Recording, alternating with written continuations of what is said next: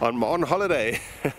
And of course, when I'm on holiday, the road trip is always hitting a few fossil sites, and this is one of the fossil sites. It's a Miocene era deposit, quite different from where I normally go, because this is known for leaves. So there's going to be leaves amongst this shale, and there we go. Just look at that.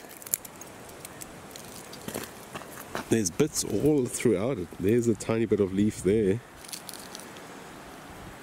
Most of these have got leaf impressions here. I wonder if there's other fossils in between them, because there are so many here. This is a cliff extending about, I'd say, 300 meters. Have a look at that beautiful leaf. Wow. The one below has got a bit of color in it, even.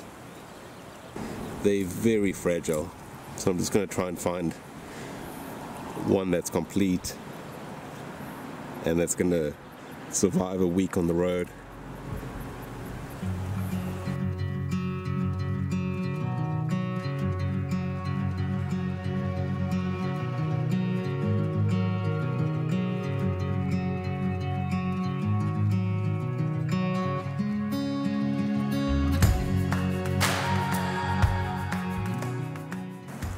Here's a bit that almost looks like coal.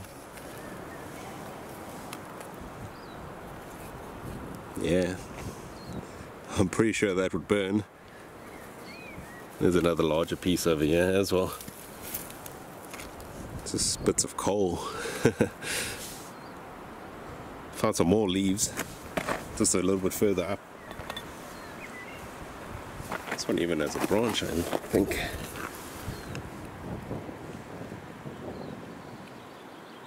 Yeah, I'm pretty sure that's a branch.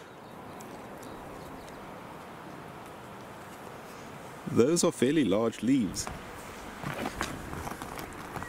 You can see so much detail on them. I'm just going to pick one to take home as a sample. Look at this one. That's a big leaf.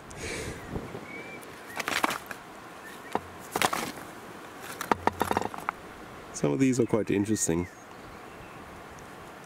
I haven't seen any shark teeth or crabs or anything in here. It's just these leaves.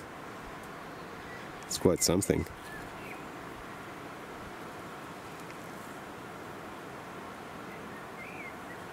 Here's the small sample I decided to bring back with me.